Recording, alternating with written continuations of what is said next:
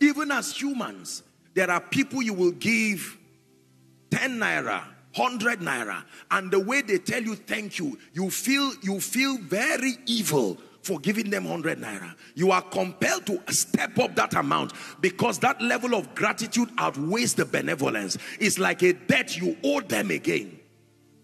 Have you blessed someone and then he tells you 100 naira, he tells you thanks. 10,000, he says thanks. 100,000, he says thanks. 1 million, he says thanks. Is that a wise man? It took different levels of effort to produce that amount. And the possibilities that those amounts can produce are not the same. Your thanksgiving is not complete until the benevolent person, the one who gave that thanks, perceives that you are grateful. Your thanksgiving is not as you want. You keep thanking and looking at the person you are thanking until he perceives that your thanks matches his benevolence. You should not stop. So when you come to God for giving you life, for giving you grace, for giving you children, for giving you this, you've been complaining about a 2-bedroom flat and say, Lord, thanks in 1 minute, and you use 3 hours to complain. He says, wow.